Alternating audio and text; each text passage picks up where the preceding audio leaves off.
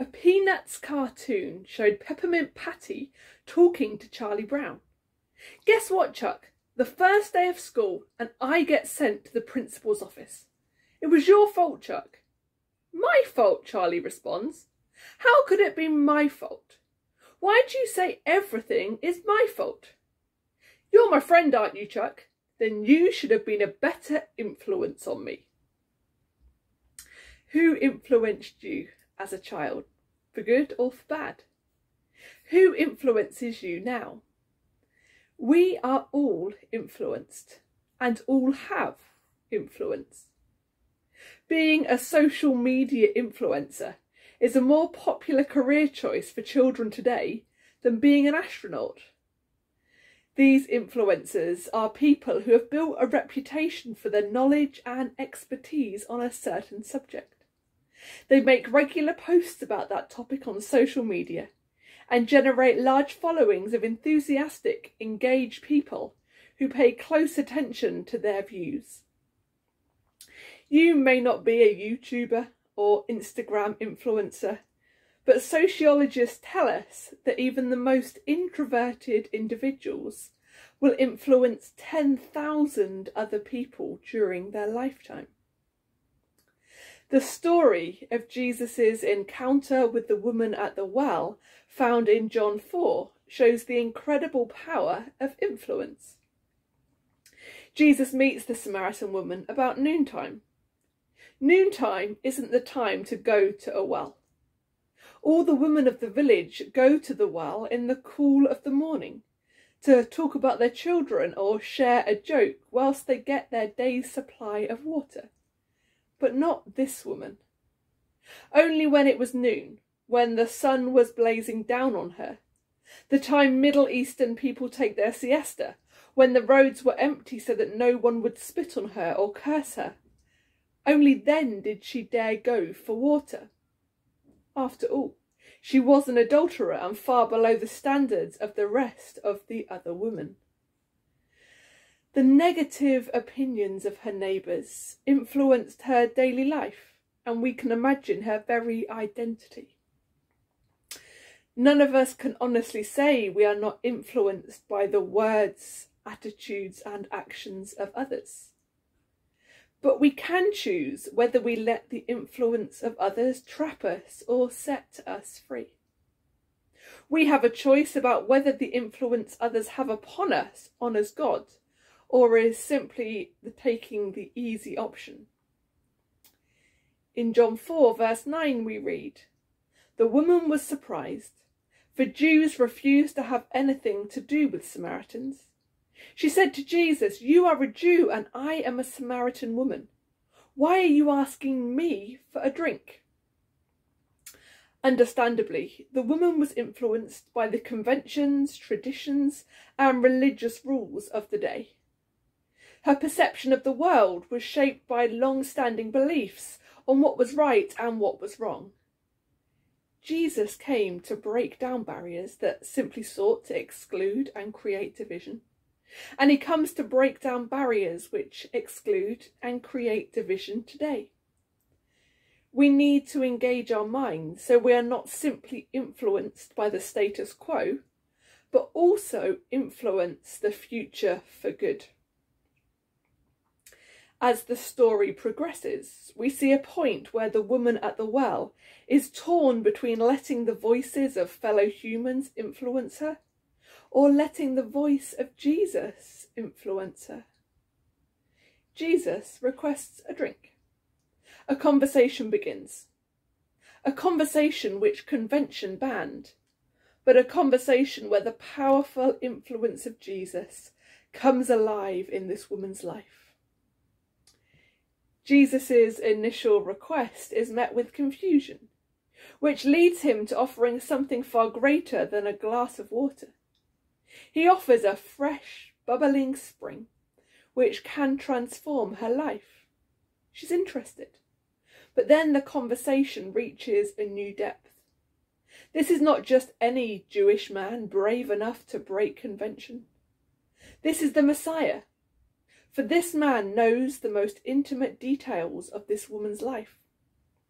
This Messiah This Jesus has such an influence on the woman that she leaves her water jar beside the well and runs back to the village, telling everyone, "Come and see a man who told me everything I ever did.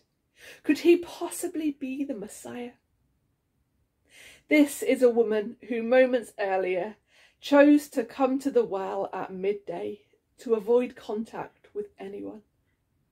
The influence of Jesus transformed her life and her world. How much does Jesus influence your life and your world? How is your lifestyle influenced by Jesus? How is what you say and how you say it shaped by your faith in Jesus? How is the way you spend your time guided by him? Mother Teresa said this: "Put yourself completely under the influence of Jesus, so that he may think his thoughts in your mind, do his work through your hands, for you will be all-powerful with him to strengthen you." As people, we sometimes like to think that we are independent thinkers, unswayed by the ways of the world. There is strength in that, but actually we are ultimately called to be swayed by the ways of Jesus. We are called to be shaped, changed and transformed so that we bear the image of Christ in the world. As we are influenced by Christ, we are to influence others for Christ. I heard a most likely fictional joke about Barack and Michelle Obama recently. It seems they were on holiday one weekend and decided to go for a drive to see the beautiful countryside. After a while, they needed to stop for petrol. They pulled into a tiny petrol station and out-walked a man to help them. Michelle looked up and screamed at the top of her lungs, "Ben, is that you? I can't believe it." She jumped out of the car and gave the man a big hug and proceeded to talk with the man for a long time. After they finished talking, they hugged again and Michelle got back into the car. As they were driving away, Barack turned to Michelle and asked, "Honey, who was that?" "That was Ben, an old boyfriend of mine," she responded. "We dated for a long time and almost got married." "Just think," said Barack, "if you had married him, today you would be the wife of a petrol station attendant." "No," said Michelle. "If I had married him, today he would be the President of the United States." The power of influence. The Anglican minister William Griffith Thomas wrote this: "Jesus is the greatest influence in the world. There is a fifth gospel being written, the work of Jesus Christ in the hearts and lives of men and nations today." The influence of Christ did not stop when he ascended into heaven. It was only just beginning. It was the ripples from 2,000 years ago that go on to change the world today. When we throw a stone into the water as a child, or as an adult too, as I did last week on holiday, it is fascinating to watch the ripples. The influence of one stone is felt far and wide. In a novel by Santa Montefiore, I read this: "Imagine a pebble dropped into a pond. You may think that the pebble simply sinks to the bottom, but you are wrong. The pebble causes ripples that run to the edge, where they nudge a leaf off the bank. A bumblebee is drowning in the water, but now he is able to climb onto the leaf and save himself. The bumblebee flies off and lands on the arm of a child, who watches in wonder and thus develops a love of nature. The child's parents are fighting, but the mother sees the bee and panics that her child will be stung. Both parents rush to help the child and forget their argument, united in their love for their child. The bee flies off and, well, you can invent whatever story you like. The point is, you do nothing in isolation. What we do, how we act, what we say and how we love does not just impact the one next to us. It impacts the one next to them, and the one next to them, and the one next to them too, for good or for bad. The story of God and his love transformed the world through the love which rippled out from Jesus to the first disciples, from the first disciples to the early church, from the early church to the not so early church, from the not so early church to the 21st century church, from the 21st century church to us. And it is our privilege to continue rippling with the wonderful love and grace of God. When the woman at the well encountered Jesus and was powerfully influenced by him, she went back to her village filled with hope, causing many people to stream from the village to see him.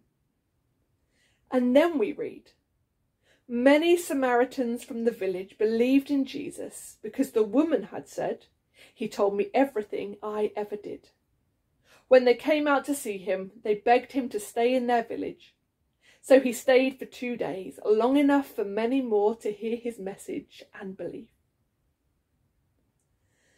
The ripples of good news, which came from this broken, ostracised, downcast woman, went on to influence the lives of many.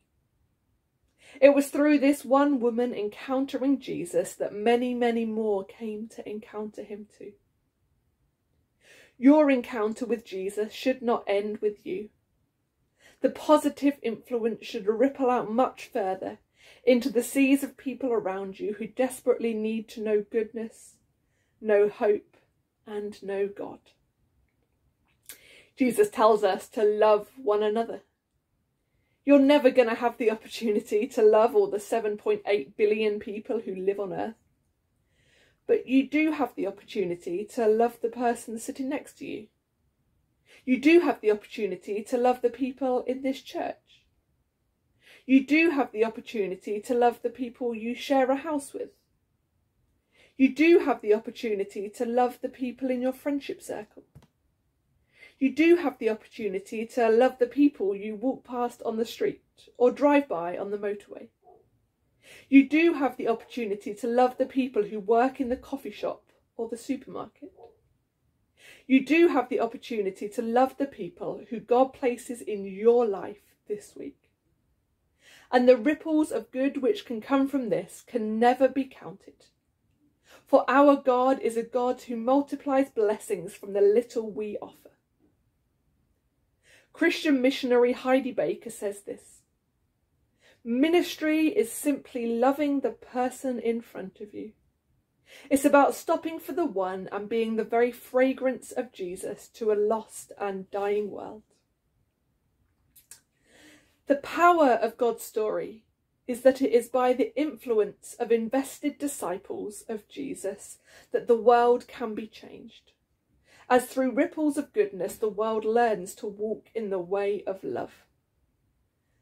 Mother Teresa says this: "I alone cannot change the world, but I can cast a stone across to create many ripples." The same is true for us today. When the woman at the well returned to her village and told of her encounter with Jesus, people were desperate to go and see him. How about us? When people encounter us, are they desperate to learn more about the Jesus who inspires and influences us? Does our presence in the world create ripples of kindness and joy? When we influence others, are we ultimately influencing them for Jesus? As we look to journey as disciples, may we be increasingly influenced by Christ and be increasingly influential for him. May the only ripples that come from us be ripples of love. God bless you.